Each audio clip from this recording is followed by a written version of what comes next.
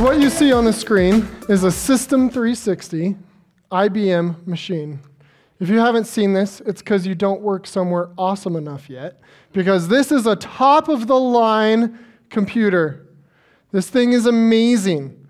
It has the best specs you could possibly imagine, right? This thing has 64 kilobytes of RAM. You've probably never experienced that much amount of RAM in your life. This thing is incredible. Or it was in 1970. That's when you could buy this thing. And at the time, it was pretty impressive. But it would cost you a nice $5 million to buy, which if you adjust for inflation, is $40 million today. And if you compare that to the iPhone 13, it's actually quite incredible what has happened in the last 50 years.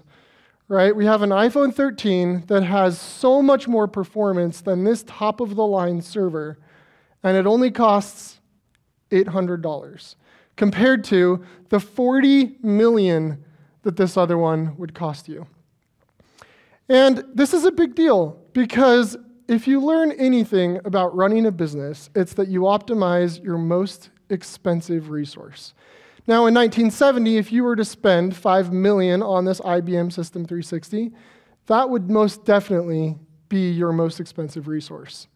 And so it would make sense that you would need to take the time to optimize everything you ran on that computer so that you could optimize all the things that you can use that computer for.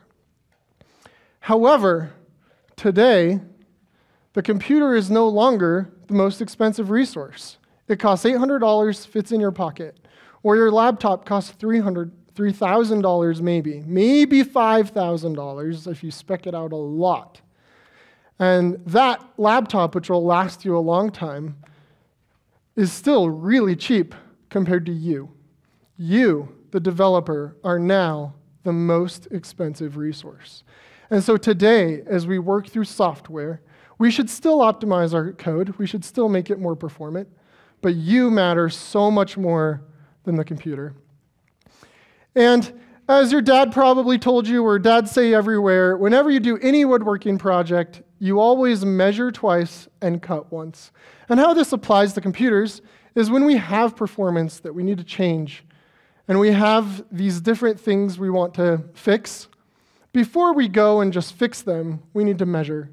For example, if you were running a big, heavy workload on your computer, and you said, I should probably optimize this, but you really had no idea if you needed to, you might be wasting your time. But if you see the CPU start to spike at 100%, things start to get really slow, then you say, okay, I have an issue, I need to fix it. And similarly, as you try to improve yourself and improve your dev teams, you should not just willy-nilly start trying to work on things. You should measure first. And there's an organization called the DevOps Research and Assessment Organization, not to be confused with a friendly cartoon. And they have a set of metrics. If you've ever read the book Accelerate, it's the same metrics in Accelerate, which is they measure deployment frequency, error rate, lead time, and mean time to recovery, which is essentially how often do you deploy per dev per day. And they say that these are kind of the guidelines of what a high-performing team does. Are you deploying at least once per dev per day?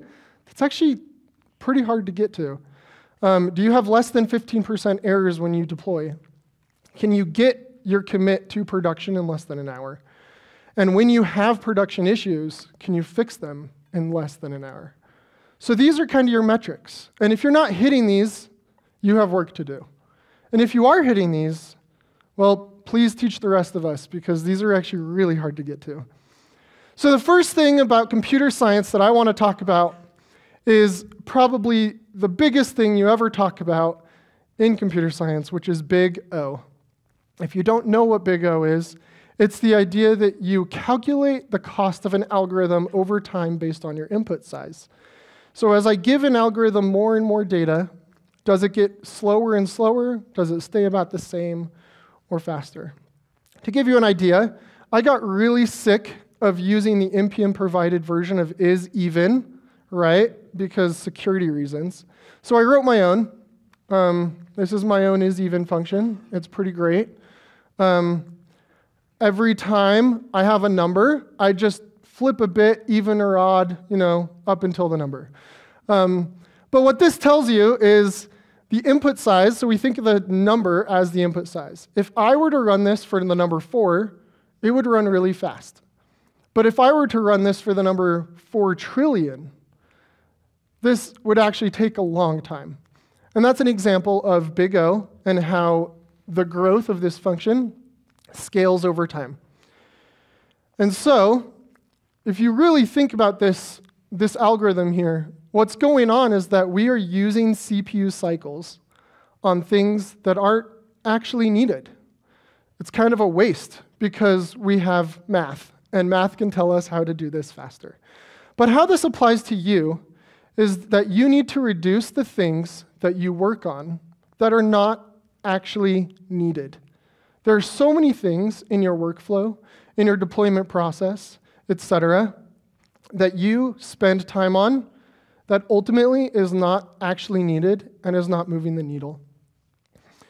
This is called toil. And as you eliminate toil, you will notice that your effective ability to write code and actually ship important things to customers will improve. There's a lot of things that we do day to day that can constitute as toil. The first one any developer will jump to is probably meetings, right? Especially meetings that could have been an email. Those are definitely toil. But also just working on things that we don't need. If your deployment process or any part of your process really requires following a doc, copy and pasting a bunch of commands, and you find yourself doing that every day or every week, that is toil. Those are things that you are repetitively doing that can be automated. And as you stop doing those things, it opens up a world of being more optimal on the time that you can spend. In the book, The Phoenix Project, there's a quote that says, "Improving daily work is more important than doing daily work." Quick story here. I was doing Advent to Code, and I don't know if you've ever done it, but it's like a bunch of fun little code challenges that count down to Christmas in December. And there was one problem that came up where the brute force solution was pretty slow. And so I was doing Advent of Code, and I started running it, and I did the brute force solution, started running the code, and it just sat there and sat there and sat there. And then I realized, okay, this is going to take forever. So I had to take about an hour. I stopped, I took about an hour, I tried to come up with a more optimal solution, and then I got an instant answer. My friend, however, he said, oh, this is going to take a while, I'm just going to go to bed. So he just went to bed, let the computer run, work on it, woke up the next morning, and it was done. So he put in way less work to get to the optimal solution, which for this situation was probably the right thing to do. I spent an extra hour. But if we were to do this over and over and over again, I actually saved a lot more time by coming up with the more optimal solution. So how that applies to us day to day is that if our daily work is getting worse over time, then our ability to deliver is getting worse over time. So we need to take time to shorten that big O function of our daily work in order to improve our own output and our ability to ship what's important to our users. So the next computer science topic I want to talk about is CPU architecture. This is a picture of 2 CPUs, so it's a 2-core CPU, and each core has 2 threads. And CPUs have caches. They have multiple levels of caches, 3 levels of caches of data before they get to RAM. And as a CPU reads from RAM, the objects that it reads more often, it puts into multiple layers of caches. Well, your L1 cache, the first level of caching, is actually 100 times faster than RAM. So your computer is able to read these objects out of the L1 cache way faster than it can read it from RAM. So if you were to write a low-level program that was having memory issues, that was potentially where the bottleneck was RAM, you could optimize it by reducing the amount of objects that the CPU needs to interact with in order to encourage your objects to stay on the L1 cache. And that dramatically increases your runtime because your CPU has less lookup to do because it's always on the cache. And the idea here is really that we ourselves as humans are like the CPU. We have an L1 cache. We have an L3 cache. We have RAM. We have long-term memory and short-term memory. And as we try to comprehend a code base, and as we try to understand the problem that we're dealing with, it takes longer and longer for us to load more and more things into our memory. So as we try to shorten those things and try to shrink those things, then the context that we have to load into our brain goes down, and we're able to understand what we're working on way better. And so we can shrink the things that we're working on and try to reduce that cognitive load. One of my favorite ways to reduce cognitive load is to write tests. And that doesn't reduce your cognitive load, but it does reduce the cognitive load of the next person to come along, because all the constraints that they would otherwise have to think about are now codified for them, so the tests can do the thinking for them. TypeScript is one of the things that people love, and the reason they love it is because it's reducing their cognitive load. The ability to understand what's going on, the ability to understand how a function operates, how an object works. When it's typed, when it's there, when you get clear errors about misusing it, it's reducing the cognitive load and what you have to understand in order to do it. So the next thing I want to talk about is parallelization, or asynchronous and synchronous. So this is a function that reads a file from the system. And I have a question for you, which is, should this be asynchronous as I wrote it, or should it be synchronous? The answer is probably asynchronous, because reading from the file is slow. And as you read the file, your CPU can now go on to do other things while waiting for the contents of that file to come back. But here's another function. This is the Fibonacci sequence. It's recursive. Your CPU will hate it. And basically, I wrote it asynchronously, and every time you go to make a calculation, you just call the function again twice. Should this be asynchronous or synchronous? The answer is synchronous, because if you do this asynchronous, your CPU is actually doing twice the amount of work. Every time you have that await, you're actually taking the function and putting it on the event loop, and then when it gets off the event loop, it's putting it back onto the call stack. So because this is a CPU intensive with 0 I/O, this is actually twice the amount of work to do asynchronously than to do synchronously. And the point here is that some things we do need to be synchronous, but other things we do need to be asynchronous. There's no obvious solution for all scenarios. How this relates to the CPU is, if you have multiple processes on a single CPU, you'll see in this diagram that we're switching between process 1 to process 2. A CPU can't actually run two things at the same time. So what it does is it shares that by stopping execution of one, and then saves the state, and then it loads the execution of the next thing. You'll notice that this constant back and forth and saving of reloading state is actually wasting time. So in order to optimize one of these processes, the easiest solution is you delete the other process. Make this CPU work on only one process.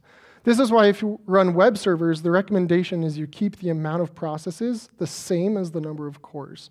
It reduces the amount of switching that you have to do. This is called context switching. And it's something that we too, as humans, have to deal with all the time. We context switch between various tasks. You're in the middle of writing something, and then your coworker says, hey, I need you to code review this. Or, hey, I need you to look into this solution. Or, hey, you have a meeting that's about to happen right now. We need to try to reduce those things, reduce that context switching. Get into flow. Flow is so important. It is a way for you to think about code at a deeper level and truly understand what's going on in your system. Earlier, we talked about cognitive load. And the only way to truly get things into your brain is to have time to do so. So try to reduce how much time you're interrupted. I'm sure we've all had situations like this, where you're deep in thought, you're working on something, you're finally getting it through, you have this complex thing in your brain, and you think you're finally getting to a solution. Someone comes to you and is like, hey, by the way, I need your help, and then that whole thing disappears. And guess what? If you were to go back to this task, you now have to do that all over again. And that is a huge amount of waste. In fact, there's been research done about how much waste happens when you context switch. And the Trends in Cognitive Sciences has said that if you have 5 simultaneous projects that you're working on, you're likely going to spend 70% of that time just context switching. And so the amount of time of actually getting work done is going to go way down as you have multiple processes. So if you are a manager, the number one thing you can do to help your team is make sure that there is only one work in progress, only one thing, as much as possible. But also just reduce the amount of simultaneous projects, because that can be a huge waste. So the last computer science topic I want to talk about is just the cost of various operations and how it relates to I/O. So CPU is so incredibly fast that I actually found this slide really hard to talk about and comprehend. So instead, I adjusted the timescale to human time. So humans, like, fastest timescale is a second, right? So let's just pretend that a CPU takes 1 second. If a CPU cycle was 1 second, then going to RAM is 6 minutes. That's how much slower reading RAM is compared to the CPU. But sending a single packet from San Francisco to New York would be 4 years. And that doesn't even talk about the response back from that packet. So if you wanted a request and a response, that would be 8 years in comparison to this human scale time of how fast that CPU is, right? CPUs are fast, okay? So I/O is slow. I/O is super slow, and so we avoid it as much as we can. It is always the bottleneck in your application. However, we need it, right? If there wasn't a back end on your front end, then your users wouldn't be able to have state across each other, right? We need I/O. We need communication for consistency. But because of that, we've come up with multiple algorithms and things that help us have reduced help us have reduced I/O while still having improved consistency. Things like leader election allow a single service to know that it's in charge so that you actually reduce the amount of communication overall. And this applies to us in our workplace. Communication is expensive. It is the bottleneck in your organization. And the more you can reduce communication, the better you will be able to produce useful things. However, just like communication on the computer, it's needed. We need communication, because without it, we wouldn't be consistent and we wouldn't be able to make the impact that we need, right? We have coworkers for a reason. We still need to communicate with them.